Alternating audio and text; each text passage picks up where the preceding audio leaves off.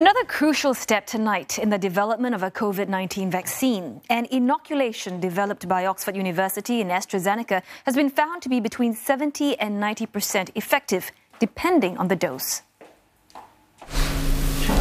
After promising results in trials for Pfizer and Moderna, it's AstraZeneca and Oxford University's chance to show what their COVID-19 vaccine can do. The results are mixed, with the jab able to prevent between 70 and 90% of infections, depending on dose. Trial results show that perfecting the dose could further increase protection. Pfizer and Moderna have both reported over 90% protection. Cost and storage is where the Oxford vaccine may have the upper hand. It can be kept at fridge temperature, meaning it will be much easier to distribute around the world. In contrast, Pfizer's vaccine needs to be stored at minus 70 degrees Celsius. Governments will be purchasing this vaccine and making it available to the populations of those countries, but also Gavi, the Global Alliance for Vaccines and Immunisation, will be supplied with vaccine, and they can make vaccine available to low-income countries. AstraZeneca is ready to make 3 billion doses worldwide next year. Before that, up to 60,000 people will take part in final stage trials around the world. Ollie Barrett joins us live from London for more on this. Ollie, even though other drug makers have touted better results for their vaccines, this is still seen as a triumph, isn't it? Absolutely right. The divergence in the numbers that we are hearing can be explained pretty simply. If, according to this trial, patients took one full dose and then later on a second full dose, the efficacy came out at 62%.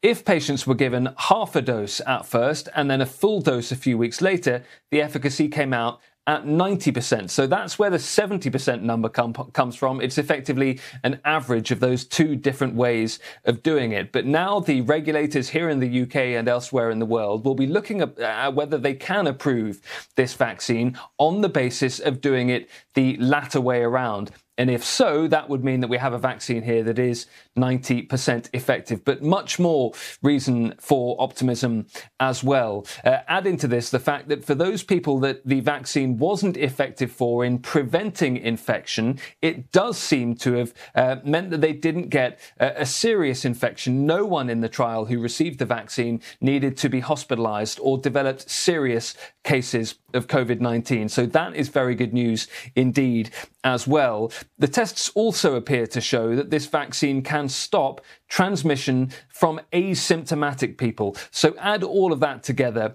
and this is very, very good news indeed, according to the British scientists involved in developing it and many others watching from around the world. So, Ollie, I guess the big question is just how soon can a global vaccine rollout take place?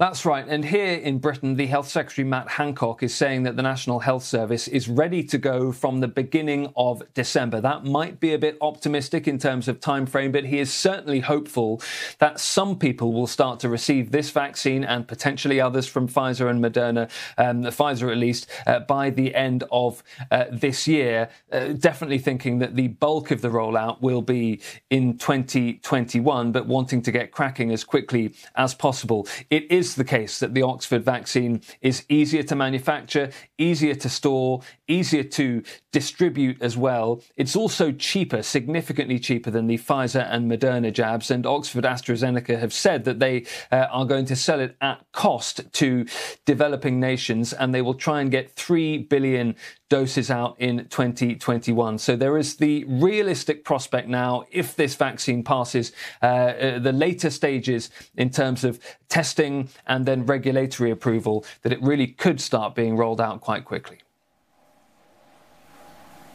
Many thanks for that update on some good news there coming out of Britain. Ollie Barrett speaking to us from London.